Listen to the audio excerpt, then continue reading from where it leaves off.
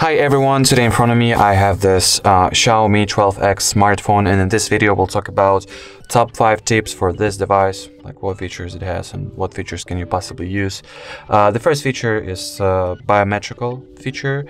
Basically just all about allowing you to set the fingerprint ID or the face recognition as the unlock methods for your device. So we'll go ahead and set them up real quick. In order to do so, just go ahead and open the settings. Look for the passwords and security section, and here, as you can see, there is the fingerprint unlock and face unlock. I'll just set up the fingerprint unlock first. Here the system will ask you to get yourself the backup unlock method among the list of pattern, PIN and password. I'll just go with pattern, just to have some backup option in case the fingerprint or face unlock for some mysterious reason they will not work.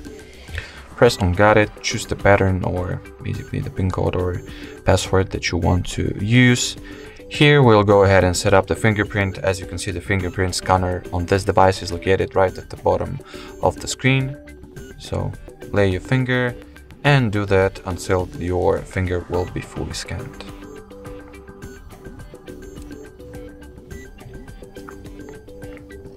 You just gotta lay it on different angles, use different degrees to get your fingerprint evenly scanned and as detailed as it can be. Alright, so as we can see, it has successfully read our fingerprint. We press on done, and now we can use it as we can use our fingerprint as an unlock method. So let me show it to you real quick. I'll just unlock the phone, lay my finger on the scanner, and here we go. The phone has been successfully unlocked. And what's about the face unlock? I'll go ahead and set it up as well. So I'm drawing the pattern, and now I'll just go ahead and set it up off screen real quick.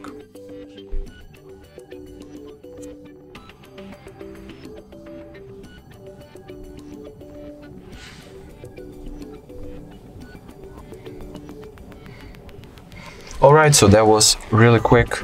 All you gotta do is just align your face with the zone that is required, and it will read your face very quickly. So now let me show that the Face ID works as well. Alright, as you can see, the phone is unblocked now. I'll show you once again. Alright, all good. That was it. As for the biometrics, we'll move on to the next tip, which is my favorite screen refresh rate. You'll go to the settings, look for display, and here you'll have the refresh rate section, or should I say refresh rate setting.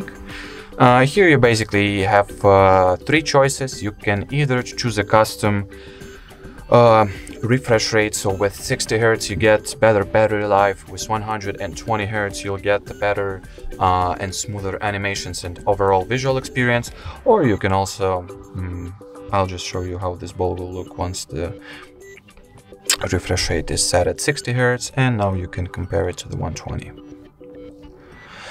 Also, you are able to choose an auto refresh rate mode, which will basically just switch between 120 and 60 Hz once the phone either needs better battery life, or the phone can allow itself to go for the smoother visuals. So it will automatically identify what condition your phone at and what would be better for it. I'll just leave it at custom 120 Hz, but you do you. Choose any option that fits you best. So moving on to the next tip is always on display. It's very cool feature. In order to activate it, you gotta just find the always on display and lock screen setting, and here you gotta turn it on by altering the switch. You also can either set some schedule or set it to be as like the permanent feature, so it will always be here, be on your phone. You can also alter the switch that the always on display will be turned off once you'll turn on the battery saver, but I'll disable it as for right now. And I'll just go with always. You can also set it for 5 seconds after tapping, so it will not be permanently visible, but once you tap it will appear for the 5 next seconds, and then it will disappear again. Here we have multiple things to configure. For example, we can set up our own theme by downloading some images, choosing colors, and etc. But just not to dive into such details, I'll show you guys what you can do without having to add any your personalized or custom information. What you can do from the things that are already presented here. So you can place your signature here. For example, I'll choose this style and I'll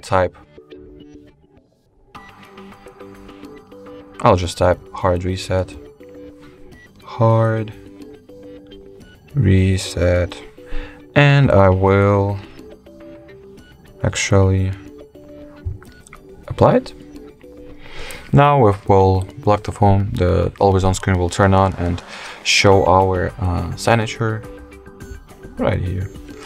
Then we can set up the analog clock design, kaleidoscope with a digital image of time, or should I say a digital display of time, or just simply digital clock. I'll go ahead and set this clock. It's minimalistic, but it looks fine. I'll make it purplish. You can also configure the displayed items. In my case, I want both battery and notifications to appear. Oh, all right, no, I don't want notifications to be here, so I'll apply them. And you can also select the background for it. I'll go with this magnificent cactus.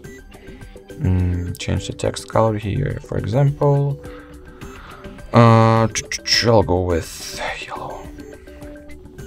And basically each of these options, replaces each other, so there is no need to choose both digital and background, because when I lock the screen and the always on display will appear, we'll see that it does not show the signature, it does not show the digital clock, it only shows the background with this time and date information. So choose any option, any variant that fits you best. So that was it for as for the always on display. Awesome feature, definitely you should definitely try it out. The next tip is themes, which you can customly set up for this device. If you're tired of the default appearance, default visuals, you just go to the settings again, go for themes, and here you can either choose between very boring standard 2 themes, or you can just press free themes. Go to the MIUI theme store, and here pick any theme that will catch your attention. I don't know, I'll probably want to go with, let's say, this one. You just open the preview that you like best, tap on this green free download button. That means that this theme is absolutely free to use, free to download. It will download it.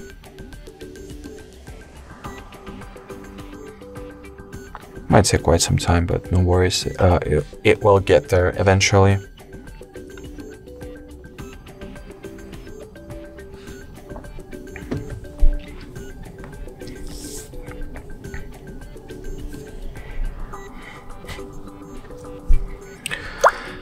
And now we can choose what parts of themes we want to apply. We can either choose all or choose only the parts that we liked. And after we're ready to set this new theme, we'll just tap on apply. It will start applying. And as you can see, the themes have been successfully applied. The home screen the home screen wallpaper has been changed. The icons are changed as well.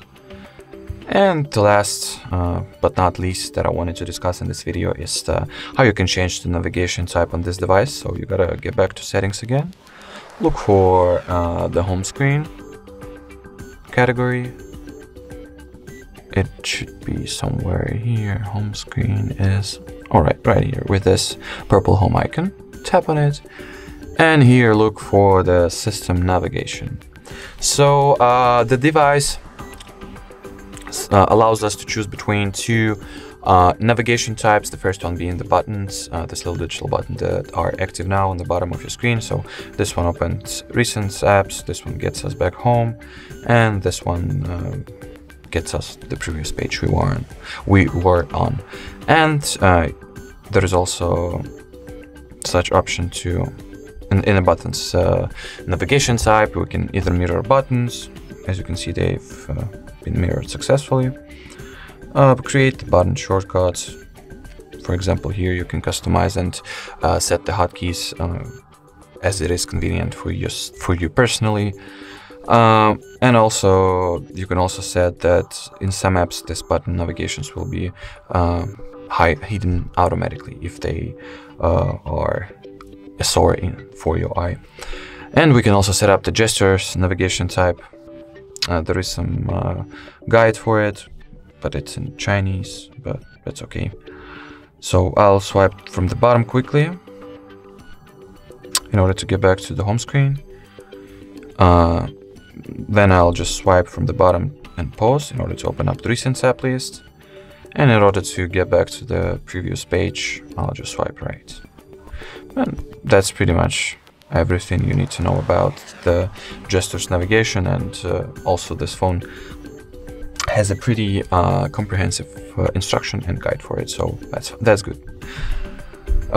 We can also hide the home screen indicator, for example.